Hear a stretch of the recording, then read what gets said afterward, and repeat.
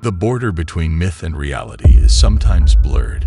Nonetheless, some urban legends have shockingly genuine origins. Thus, here is a list of 15 paranormal urban legends that turned out to be true. One of the most terrifying urban legends is the story of the Bunny Man, which is hidden away in the dark shadows of Fairfax County, Virginia. This creepy figure has been seen roaming the backroads, clutching a blood-stained axe, and wearing a ragged rabbit costume. According to tradition, there once was a maniac who broke free from a local institution, hiding out in the shadowy woods and terrorizing anybody who ventured near him. Thus, the horrific truth of this story emerged in the 1970s when several reports of a man dressing as a rabbit and threatening passersby with an axe surfaced. In one horrific incident, the Bunny Man himself abruptly destroyed a couple's automobile after they had parked it next to an abandoned bridge. They were shocked by the shattered glass, the huge gashes in the automobile, and the terrifying sight of the Bunny Man. Furthermore, the Bunny Man never made it out of the region, despite many police investigations, which led to rumors that he was still out there ready to terrorize unsuspecting people. Also, the mythology of the Bunny Man is still very much alive and frightening today, with residents talking in whispers about the spot where weird sightings and unexplainable events still happen. The Charlie No-Face, or the Green Man, is a chilling tale told in the dark hills of Pennsylvania to those brave enough to listen.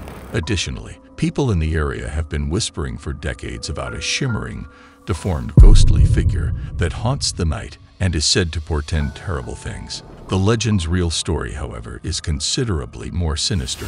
The Green Man, Raymond Robinson, was a genuine person who had a terrible childhood injury. Raymond was injured by a high-voltage wire as he climbed a power line at the age of 8 in order to see birds. He was terribly damaged as a consequence of the shock, his nose and eyes obliterated, and his face permanently scarred in a hideous mask that was unpleasant to see. Raymond, shunned by society, avoided drawing attention to himself by going out only at night. Also, his uncanny look and habit of going alone in the middle of the night made him a living urban legend. When drivers got a sight of him, they were often so startled that they thought they had seen a demon. One of the scariest modern urban legends is the story of the black-eyed children, about whom strange sightings have been documented all across the world. These terrible beings, sometimes characterized as pale, soulless children with jet-black eyes, are said to show up at automobiles or on doorsteps and persistently request permission to enter. Though their demands seem harmless, many who deal with them report feeling a great feeling of fear. The legend's beginnings are unclear, but in the late 1990s, a journalist in Texas reported seeing two little boys with coal black eyes approach him. A deep terror immobilized him as they begged to get inside his automobile. The children became more and more demanding as he refused, their voices sounding unnervingly calm yet demanding. Terrified, he drove off, only to discover that the children were nowhere to be found. What's really scary about this mythology is how reliable the reports are. The same eerie children have been reported by witnesses in other states and even foreign nations. These reports are often accompanied by odd occurrences like broken gadgets, terrified animals, and an unexplained chill in the air. The Stanley Hotel is perched high in the Colorado Rockies. This iconic hotel, which served as the inspiration for Stephen King's The Shining, is not just the setting for scary stories, but also a popular destination for spooky experiences that have left guests terrified. Both visitors and employees have related spine-tingling occurrences that happened within the hotel. The most well-known haunting is associated with room 217, where King himself stayed and drew inspiration for his book. Reports of inexplicable footsteps, self-moving items, and even the sensation of unseen hands tucking them into bed have all been made by visitors to this room. Also, these weird phenomena are said to be caused by the spirit of a previous housekeeper who perished in an explosion in the room. Another hub for paranormal activity is the hotel's main ballroom. Oftentimes, visitors may hear music resonating through the deserted hall or see the ghost of a solitary dancing lady. Furthermore, the piano has a habit of playing itself in the eerie stillness of the night, as if some invisible performers were rehearsing old songs. The Stanley Hotel is now known as one of the most haunted locations in America because of these terrible experiences, which attract thrill seekers and ghost hunters from all over the globe. The legend of Cropsey, which is rumored among kids on Staten Island, New York, is a story about a violent lunatic who waits in the darkness to kidnap those who go too far from safety. The mythology became true and disturbing in the 1980s when kids started going missing. Furthermore, these kidnappings were connected to Andrew Rand, a former caretaker at the notorious Willowbrook State School, which was closed down due to horrifying circumstances. Cropsey, who was formerly a fictitious character, was exposed as a real-life predator. Thus, Rand was ultimately found guilty of the abduction and killing of many children. What was once just a ghost story meant to frighten kids has turned into a terrifying, true nightmare, demonstrating that the creatures we most dread may sometimes be horrifyingly real. When residents woke up in the winter of 1855 in Devon, England, they were surprised and confused to see thousands of hoof-like footprints etched into the freshly fallen snow. The enigmatic footprints, which are now referred to as the Devil's Footprints, extended for more than 100 kilometers across towns, waterways, roofs, and even walls, seemingly defying the natural rules of existence. Also, the imprints seemed to be created by cloven hooves and were approximately 4 inches long and 8 to 12 inches apart. The locals were most astonished and scared by the fact that these tracks seemed to be everywhere, with no indication of the monster that created them. Also, many were tempted to conclude from the footprints that the devil himself had visited them that evening and left his imprint on the planet. One of the most notorious and horrifying urban legends in America dates back to Adams, Tennessee in the early 1700s and is associated with the Bell Witch. In other words, the Bell family is at the heart of the story. They were the object of a persistent, evil force that would later be identified as the Bell Witch. Unsettling noises like scratching, pounding, and shackles being dragged across the floor signaled the start of the haunting. However, the creature gradually became more violent in its torture, targeting family members, especially John Bell and his daughter Betsy. So, Betsy was left battered and scared after suffering vicious slaps and pinches, while John Bell was often hit by unseen hands. The witch, whose voice was supposedly that of a woman, would threaten and tease the Bell family, making it obvious that she intended to murder John Bell. Following years of agony, John Bell passed away in 1820, and the Bell Witch claimed responsibility, saying she had poisoned him. Following John's death, the Bell Witch haunted the family once again, creating a legacy of mystery and horror that endures to this day. Many visitors to the location of the Bell family property have reported weird and unexplainable incidents, solidifying the legend of the Bell Witch as one of the most well-documented and widely accepted paranormal stories in America. The Mothman, one of the creepiest and most mysterious figures in American folklore, stalks the little West Virginian town of Point Pleasant. The story began in November 1966 when 2 young couples witnessed a monster hovering above their car, measuring approximately 10 feet in wingspan and with blazing red eyes. Also, the Mothman was characterized as a humanoid figure with high-pitched crying and wings that allowed it to soar at incredible speeds. Throughout the 1970s, a number of sightings were reported, with witnesses saying they had seen the Mothman lurking near the abandoned TNT plant on the outskirts of town. Additionally, the creature materialized concurrently with other strange incidents in Point Pleasant, including reports of UFO sightings and enigmatic black-clad men frightening the locals. Furthermore, the Silver Bridge, which linked Point Pleasant to Ohio, suddenly collapsed on December 15, 1967, killing 46 people. Therefore, this event is considered the most horrifying incident associated with the Mothman folklore. We still don't know the true nature of the Mothman, whether it was a cryptid, a supernatural entity, or merely widespread hysteria. The Mothman story, with its sinister appearance permanently etched into American paranormal literature, never fails to captivate and terrify. The legend of Slender Man is a modern urban myth that sprang from the depths of the internet. It quickly surpassed its whimsical origins and became a nightmare for people. The tall, anonymous figure known only as Slender Man is eerily slender, with tentacle-like limbs, and is dressed in a black outfit. He is reported to pursue children, luring them into the forest where they disappear from sight. The enigmatic photos, videos, and many narratives that began circulating online in 2009 began as a joke on the Something Awful forums. However, the fatal potency of this story became stunningly evident in 2014 when two 12-year-old girls in Wisconsin lured their classmate into the woods and violently stabbed her 19 times, claiming they were doing it to appease Slender Man.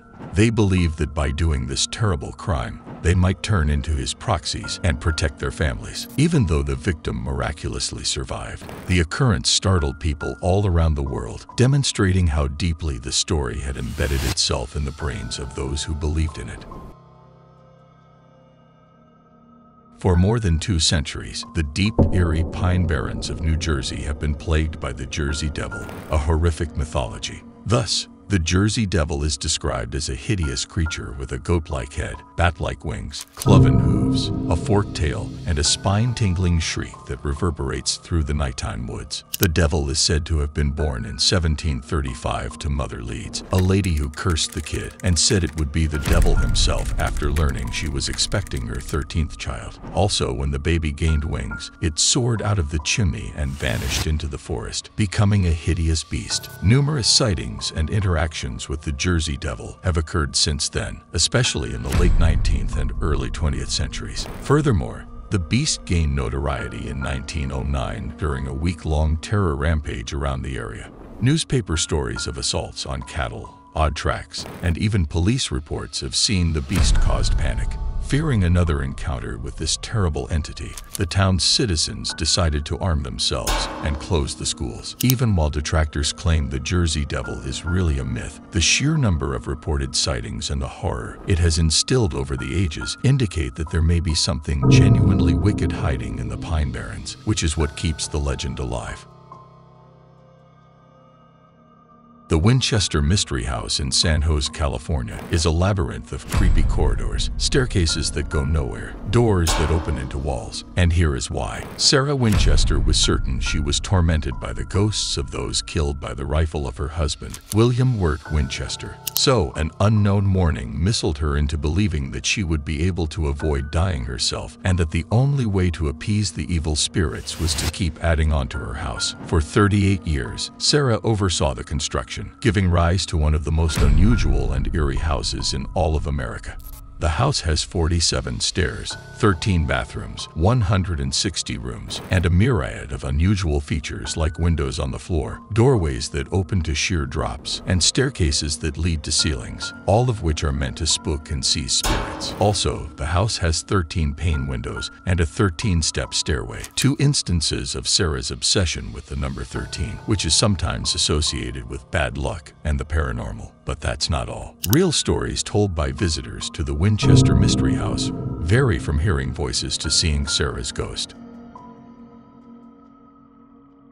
A terrifying story that has frightened generations across Latin America is the legend of La Llorona, often known as the Weeping Woman. The tradition is that La Llorona was once Maria, a lovely lady who fell in love with a rich man. But when he left her for someone else, Maria lost it all and, in a fit of wrath, drowned her 2 little children. She hurled herself into the river, drowning as well, realizing the horror of what she had done. She did not, however, find peace in death. La Llorona's soul is destined to walk the land forever, wailing pitifully and sending shivers down anybody who hears her sob for her lost children along riverbanks and lakes.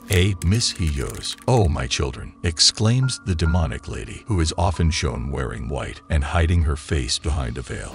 According to legend, if you hear her screams, you have to run immediately because if La Llorona finds you, she could assume you for one of her own kids and bring you to a shallow grave. In addition, many people have claimed to have heard her screams or seen her ghostly form near rivers, according to the tradition that has been handed down through the decades. Because of its infamous history filled with murder and misery, Waverly Hills Sanatorium near Louisville, Kentucky, is recognized as one of the most haunted places on Earth. Established in 1910 as a hospital for TB patients, it served as a last resort for people afflicted with the fatal illness for which there was no treatment at the time. Its walls saw the deaths of thousands of patients, their agony exacerbated by cruel procedures like electroshock therapy and experimental surgery. At Waverly Hills, an estimated 63,000 people died, transforming the building into a veritable horror house. The Body Chute, a 500-foot tunnel designed to covertly transfer the deceased to keep other patients from seeing the overwhelming amount of corpses, is one of the most unsettling aspects of the sanatorium. Today, this tunnel is a hub for paranormal activity. Guests have reported hearing phantom voices, experiencing chilly places that make no sense, and even feeling as if someone is watching them. The most well-known ghost said to haunt Waverly Hills is the one from room 502. Legend has it that a single pregnant nurse committed suicide in the chamber after learning she had tuberculosis. It's said that her spirit, along with the spirits of several other people who died in agony, still wanders the corridors, trapped in the place where they suffered eternally. In addition to ending a promising career, James Dean's sad death in 1955 gave rise to a terrifying folklore around his Porsche 550 Spider, which was ominously called Little Bastard. So, the world was stunned by Dean's deadly vehicle wreck on a California highway, but the real tragedy struck when the car seemed to be cursed. As a result, Little Bastard's wreckage was quickly sold to renowned auto customizer George Barris. However, the first of many odd and fatal accidents occurred when the automobile slid while being unloaded from the truck, crushing the mechanic's knees. Furthermore, the parts of the automobile seemed to be cursed when they were sold to various buyers. Soon after, 2 doctors purchased the engine and gearbox. One of them was killed in an accident, while the other was seriously hurt when his car flipped. That was not the end of the curse. Even after Little Bastard's remains were on display to deter careless driving, tragedy still struck. Unexpectedly catching fire in storage, the automobile subsequently evaporated in the process and was never seen again. The whereabouts of James Dean's death car are still unknown. One of the most notorious urban legends in American history, the Amityville Horror, is based on a terrifying true incident that happened at 112 Ocean Avenue in Amityville, New York. Ronald DeFeo Jr., then 23 years old, killed his parents and 4 brothers in cold blood on November 13, 1974, while they were sleeping. Also, he subsequently claimed that he was inspired to carry out the horrific act by voices in his home. On the other side, the Lutz family moved into the home a year after the killings, without knowing of its horrific background. As a result, horrible occurrences struck them almost immediately. Windows and doors banged shut, swarms of insects emerged out of season, and terrible scents filled the rooms. Seeing a fiery red-eyed demonic pig-like creature and discovering a hidden room in the basement were the 2 most scary experiences for the Lutz family. Thus, in a span of only 28 days, the Lutz family abandoned their possessions and left the house in fear. Their story, which was later adapted into books and films, caused a sensation even though its authenticity has been called into question. Whether or not the urban legend is true, the Amityville Horror story never fails to frighten and enthrall, serving as a chilling reminder of the evil powers that some people think still reside in that cursed house. For more videos like this, make sure you hit the subscribe button and like this video. Comment below which case you find the most terrifying, and don't forget to press the bell icon for future notifications.